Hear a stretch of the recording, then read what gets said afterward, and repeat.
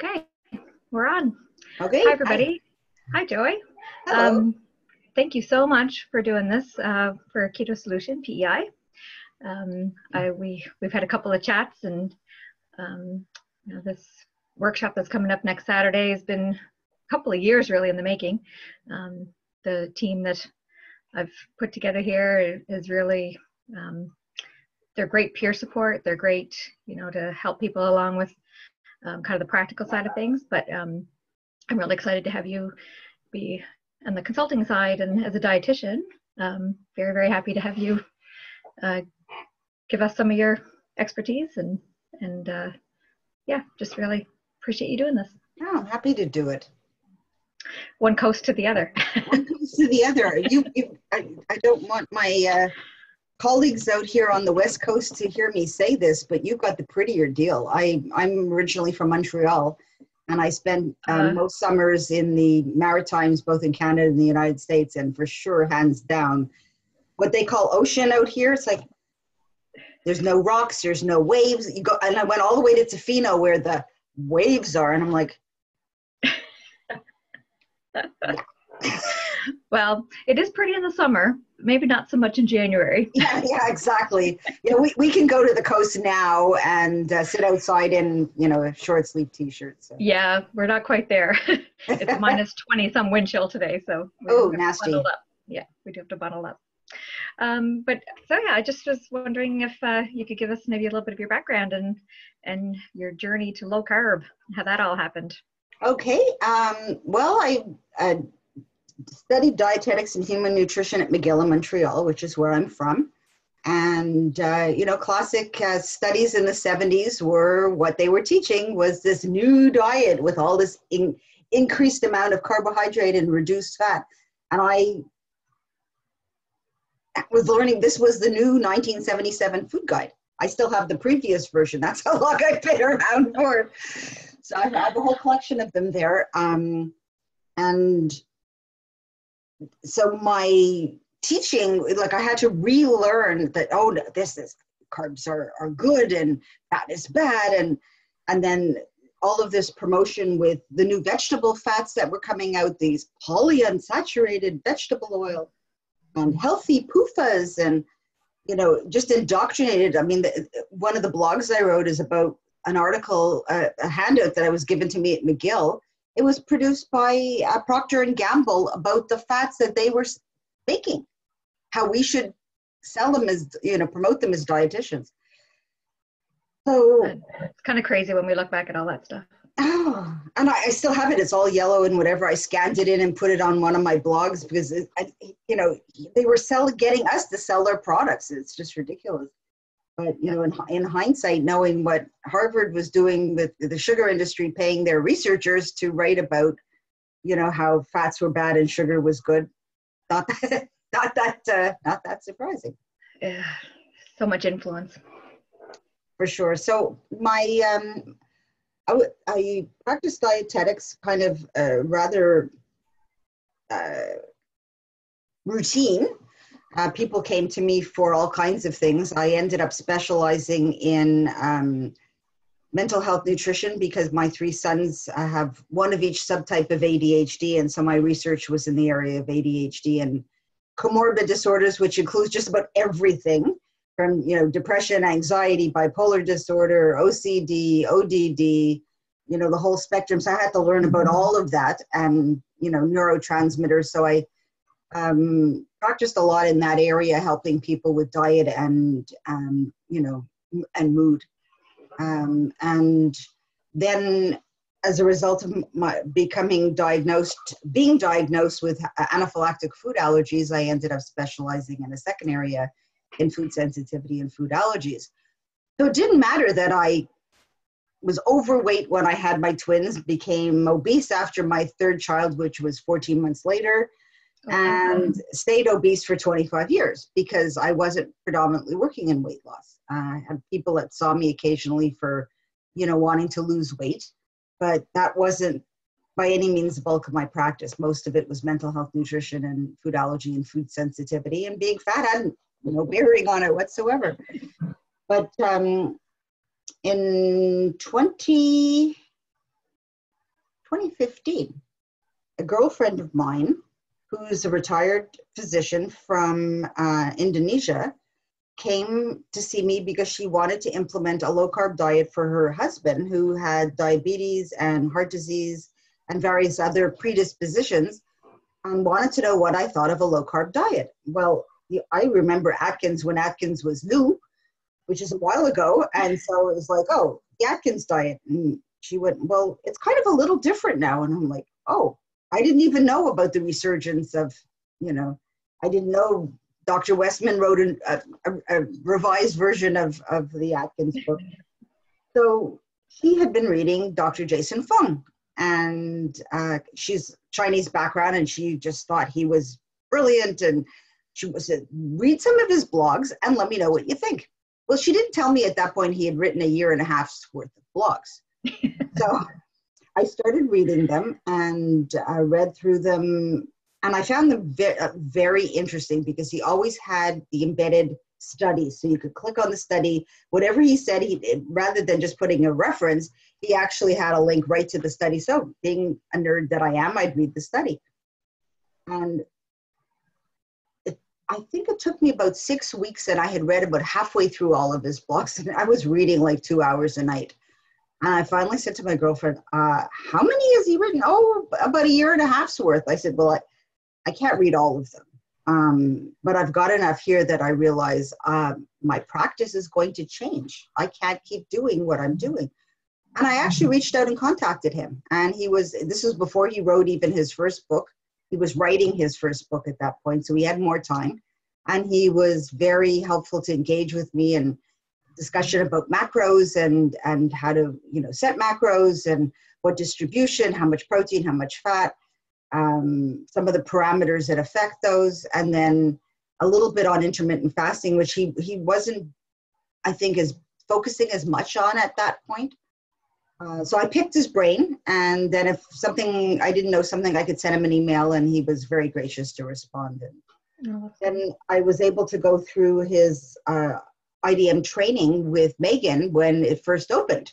He said, oh, you can just sit in on it so you can see what we teach people. So I got to go through the whole training, at no cost. Nice. And get a sense of how they do things.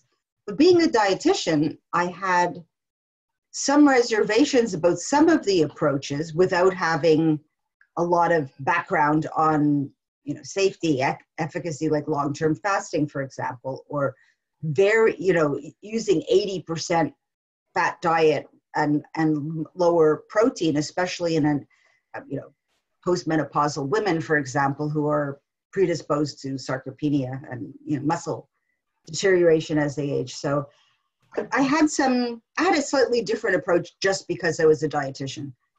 So I figured, well, that's not bad. You can take the good things that someone does and then just kind of modify it and make it your own. So I started reading at that point Eric Westman and listening to some of his lectures. And as the handout that I gave you, actually, you'll see some of the things in there. And when I heard him speak in Vancouver, I brought my pamphlet and I said, by the way, this got in my pamphlet. Does it look familiar? And he said, yeah, I just kind of made that up on the fly when I started and it stuck. And he says, it actually really works, but I just kind of made it up as arbitrary. I had to set limits on things like how much sour cream or how many olives. I said, how'd you come up with 6 olives? I had no idea, but if people eat like 8 or 10 olives, it's problematic because then they displace other things in their diet. So he impacted my view. Dr. Ted Naiman did as well. I listened to quite a few of his talks. So my view evolved. I started to practice it in my own practice. I had clients at that point who came to me for weight loss, and I said, I need to take about 6 weeks off to rethink how I'm going to do meal plans because they're not going to be the same. I can either give you your money back or you can wait until and they all wanted to stick with it and do it this new way. It ended up being 3 months off and they were fine waiting because I had to rethink how I was going to distribute things and it had to be evidence-based. So by the time I got started, I had 3 women who had been waiting 3 months for me to do their meal plans. And one of them still follows me on Facebook and she's still slim. And Perfect. every time I post something, she'll like it and go like this. And I'll see her pictures. Like at first she'd send me pictures on her vacations and stuff. And I'd go, wow, she did what I taught her, and look, and she's still slim. She's still doing it. And she's been one of my cheerleaders as I've done it myself. So the story of how I ended up doing it myself was 22 months ago, actually in 2 days, it'll be 22 months. Wow.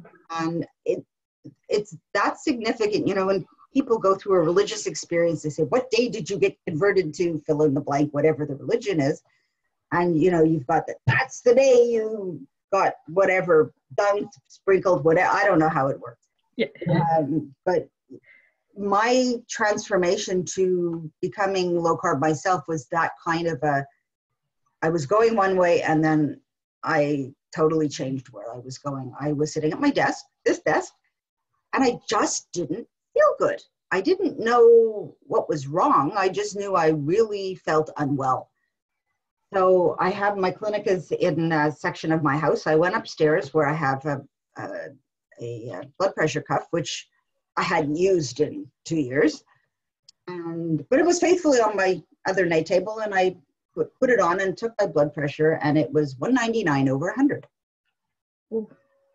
And I went, that can't be right. So I lay down on the bed for 15 minutes and I took it again. It was like 187 over 96 or something like that. And I was like, oh dear. If I go to my doctor, he's been threatening to put me on statins for like a donkey's age, and he wanted to put me on metformin. And I said, no, I'm not going in on any of that. I took my blood sugar. It was about 2 hours, maybe an hour and a half after I'd eaten. And it was 13.1 or 2. And I was like, if I go to the doctor now, he's going to send me in a cab to the hospital. And I'm going to get an IV and come home on 4 or 5 kinds of medication, which I probably should have done in hindsight, because I was a ticking time bomb. Yeah. But I had 2 girlfriends drop dead within 3 months of each other, just a few months before this date. Oh. One died of a heart attack in her house. One of them I went to high school with, and the other one I knew when I was in university. One was a nurse and one was a care aide. So they were both in healthcare. One died of a massive stroke and one died of a heart attack. So one common. died, she retired on the Friday, and Monday she was dead. The other one was discovered by her daughter in her house after having a massive heart attack. And I realized if I didn't change what I was doing, I was going to be a similar statistic. It was just a question of when. So that day I started implementing what I had been teaching my clients to do for about 2 years. And I have not looked back. I've lost almost 50 pounds. I've lost 12 inches off my waist. Fantastic. 12 inches! Like, how do you, I remember when I measured my waist initially, and I know, you know, waist to height ratio, and I was going, I have to lose a foot. How am I going to lose a foot? I thought that was like, that's impossible. Well, I figured I don't have to lose a foot now. I only have to lose a half an inch at a time. So just keep doing it. Keep doing it. And I've lost 6 inches off my neck, 4 inches off each arm, 4 inches off each thigh. And I'm like, it's just happened. I just stuck with it. And I've put my type 2 diabetes into reversal, into remission. Fantastic. Remission is the term that I use, because if I eat the carbs again, I am going to be diabetic again. I'm not cured. And I actually went to my physician today. I needed to get a prescription renewed, and I showed him the picture that I posted the other day, the combo, and he goes, I remember when you looked like that. And he's going, wow. How much did you lose? I said 50 pounds. And he goes, wow. Yeah. Okay. And he wasn't supportive of what I was doing from the beginning. He was very skeptical.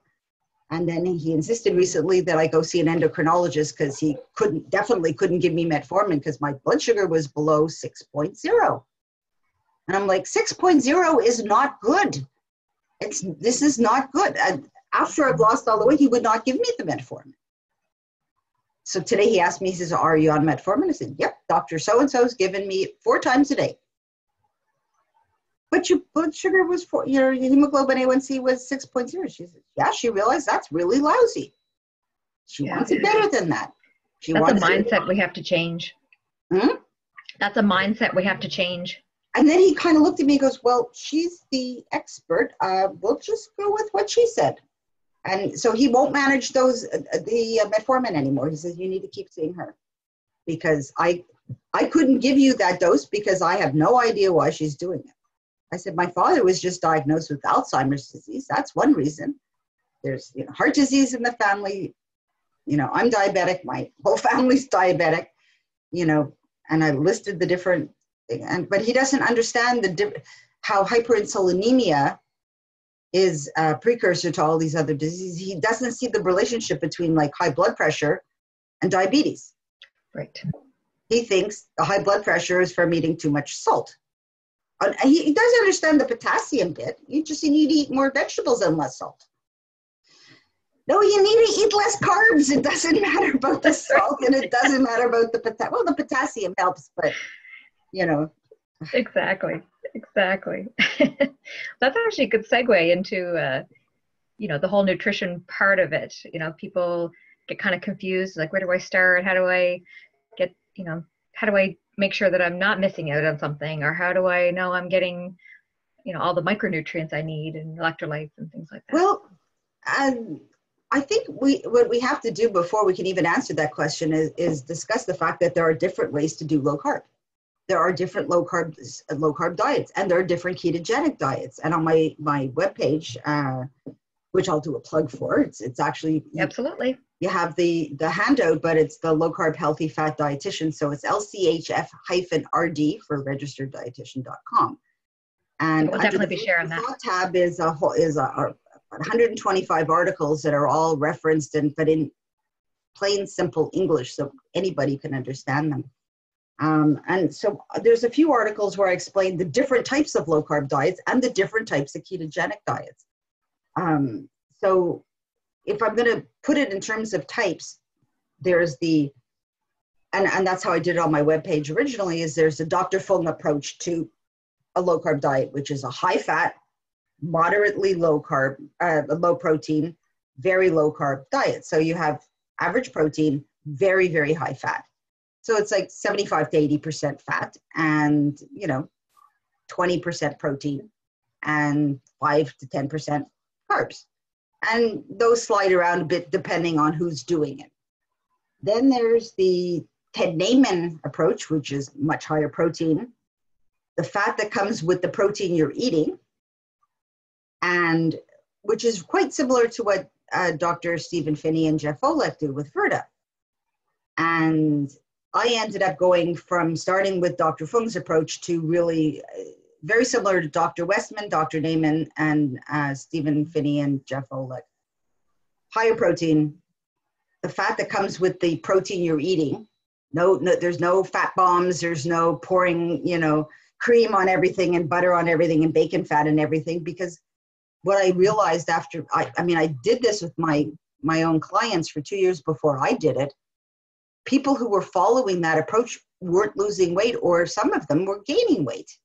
Like people who, I won't mention the well-known webpage that people get diets off of, but I have probably a third of my clients come to me, I'm following the keto diet on XYZ webpage, and I've gained 15 pounds. What am I doing wrong? Mm-hmm. And what they're usually doing wrong is they're eating too much fat and not enough protein.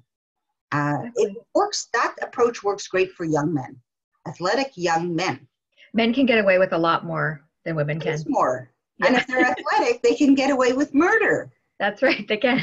But postmenopausal women should not be doing this because they've got the hormone thing, and they've got the estrogen, the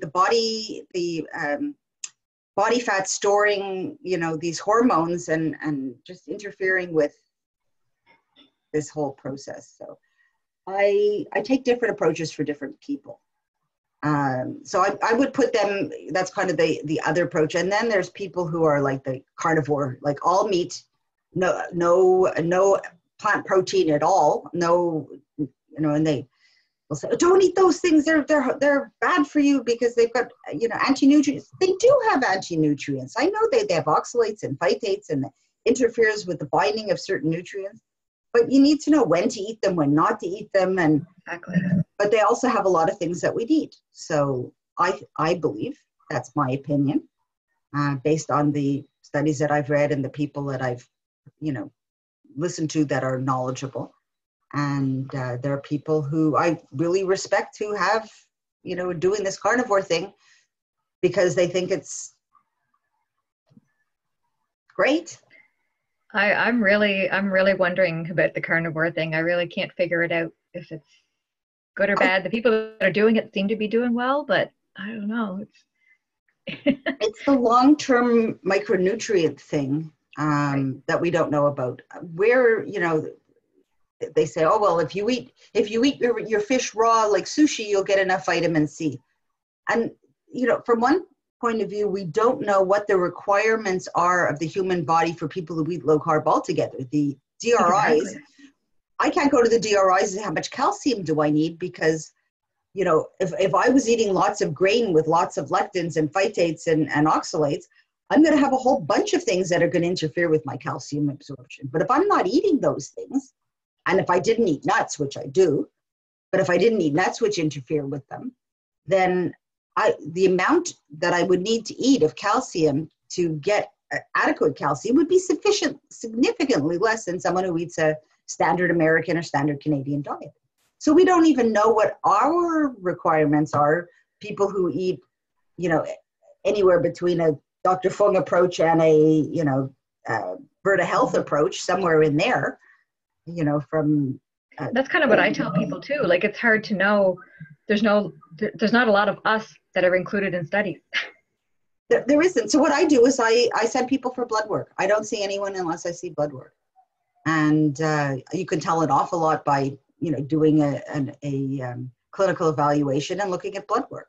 And if I'm, after taking their dietary intake and finding out what they've been eating up until that point, if I'm concerned that they're compromised in micronutrients, then we'll test them and we'll make sure that, there's lots of low carb things that people can get. Like one of the things that's on everybody's meal plan is cheese, hard cheese, because it's a good source of calcium and it's a good protein source. Not more than 4 ounces, according to Dr. Westman. So 4 ounces it is. That's the max, unless you're having fondue and it's a special treat. But it works. It works. I haven't had a client that making this kind of individual adjustment for hasn't worked. And everybody's on a slightly different approach. Some of them have more protein, some of them have less protein, some of them. I have people that are doing incredibly well on 130 grams of carbohydrate. If they're not diabetic or they're just pre-diabetic, some of them do incredibly well. Mm-hmm. It's all individual. I'm jealous because I am actually the most restricted carbs of any of my clients. I can't eat more than 25 grams of carbs in a day. Yeah. And most of my clients can eat 100 to 130. And then there's people who need less. And I have people from every range I have a few people who choose to eat the same level as I do, but don't have to people who we start them higher. And if there's a clinical need, we lower them down. Yep. It's all individual approach and what kind of change they can handle and lifestyle and, culture has a big thing to do with it. Like, if they're South Asian or Asian and they're big rice eaters, I can't just say you can't ever have rice again. And cauliflower rice is not going to cut it. Yeah. So it's what kind of rice, how much rice, and working within the parameters of the multicultural environment that, that's one of the most challenging for us as well, is the South Asian. Yeah. But people, because the diabetes is so rampant in the South Asian community and a lot of the people are tofu, thin on the outside, fat on the inside, they get it.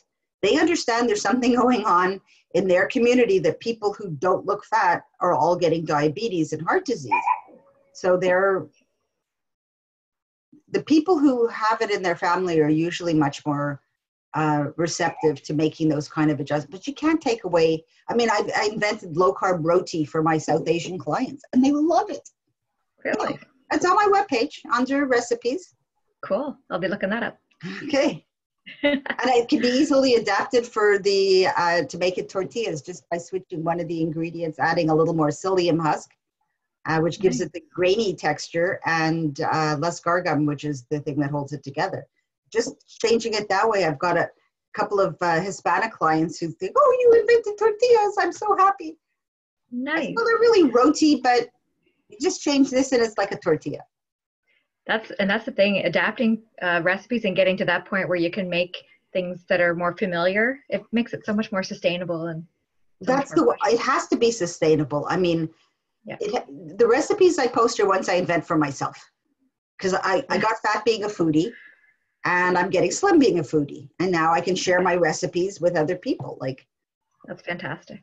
That's why I take pictures and postings. If people on social media go, "Oh, I love this recipe, are you going to post it?" Then I have to write it up and post it. If people go, "That looks good," but they don't like make a big deal about it, then I'm not going to bother. Yeah, exactly. Our group is great for that. They post so many great recipes and things they've come up with on their own. And that's awesome. Yeah, it is. It's great. But there's lots of different, to summarize, there's lots of different ways to low carb. There's lots of different ways to keto. And everybody's individual nutrient needs are different. Depends on their age, their gender, their stage of life, whether they've had kids, whether they're breastfeeding or pregnant, whether they're male, female, whether they are athletic, whether they're, sedentary. There's no one size fits all. Absolutely. That's the bottom line. No one size fits all, for sure. So another question, where do you see the future of therapeutic nutrition with other disciplines, in the healthcare field? As in which disciplines? Well, in our group, for example, in our national group, we have, I'm a pharmacist and I'm very interested. We've got physicians, nurses, LPNs, even physios. We've got some chiropractors. It's got a broad appeal. Well, I think as clinicians in different areas are open to it and begin to educate themselves and share it with their clients. Perfect example, I don't recall in our group, in the Canadian group, a dentist in our group that I know of.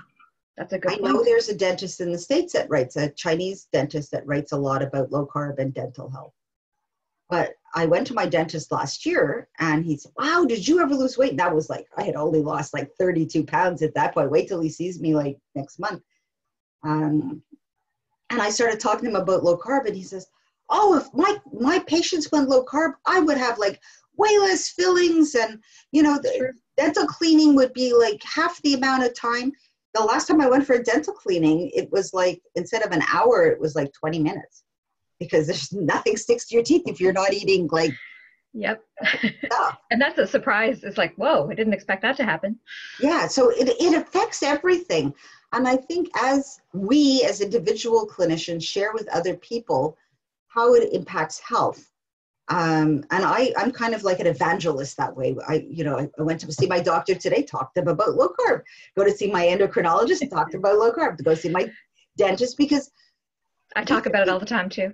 You're the same way. Because I think if it wasn't for my girlfriend who came to see me about her husband, and she's a retired physician, if somebody else had said to me, "Oh, I'm doing a low carb diet," I'd roll my eyes and go, "Whatever, good luck to you."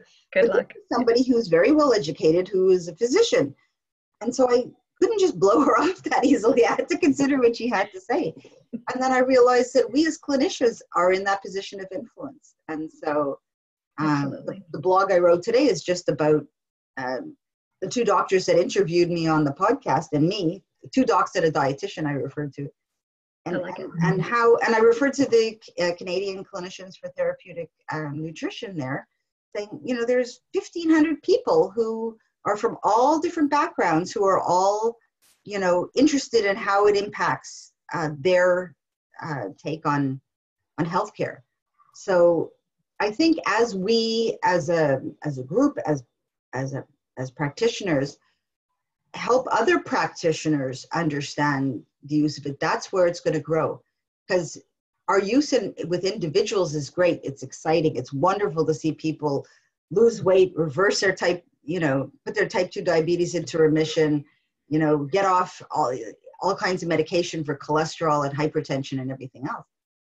But the big reward is getting another clinician on board, or having an effect on another clinician, because they can impact a couple of hundred people each.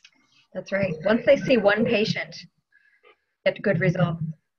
I think my doctor today is and he's ready to retire soon, but now he's kind of like, I'm trying to get back in shape. I said, well, I would recommend looking at a lower carb approach. He goes, okay. And you could see, like, instead of just blowing me off after seeing me having lost 50 pounds and getting off all the medications, he's kind of like, and I got a master's degree. I'm not like, it's in his books. He's kind of like, well, and he didn't say maybe, but you could see like his reaction to the talk that I had with him was different this time. Well, he might at least go and try to learn more about it, right? Well, he has my cards. He can look at the webpage. That's right. That's right. So yeah, that's where we'll lead into next. So where can people get in touch with you or learn more about what you do? And well, the low carb healthy fat dietitian is the name of my division, and it's LCHF-RD, which is registereddietitian.com. So LCHF-RD.com. And if you just put Joy Kitty, which is my name spelled Kiddie, into Google, you'll get one of my two practices, either BBD Nutrition, which is my original practice, which I've been in business in BC for about 15 years, and then the low carb high fat or low carb healthy fat dietitian. So you're on Twitter, you're on Facebook, I'm on Twitter, I'm on Facebook, I'm on Instagram. I spend far too much time on social media, but it's a blessing and a curse. It's a blessing and a curse. It is, but this is where people get to ask me questions, and I get to engage with the people who take the time to read what I write. I mean, if I write these articles and 1,500 people, I mean, the article I wrote about, which one was it? One of the articles I went got 14,000 hits. Oh, wow. 14,000. One of the Google journalists posted it. And I was like, what? So, yeah. And you just don't know who you're going to hit or who you're going to influence or who's going to see.